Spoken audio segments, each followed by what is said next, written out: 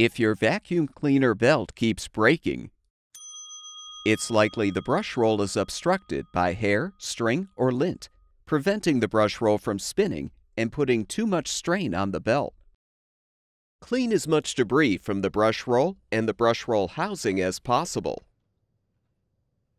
If the brush roll appears permanently damaged, you can replace the old component with a new one.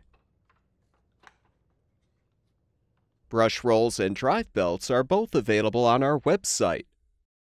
Be sure to enter the full model number of your product in our website search bar to find the specific replacement part that will fix your vacuum cleaner.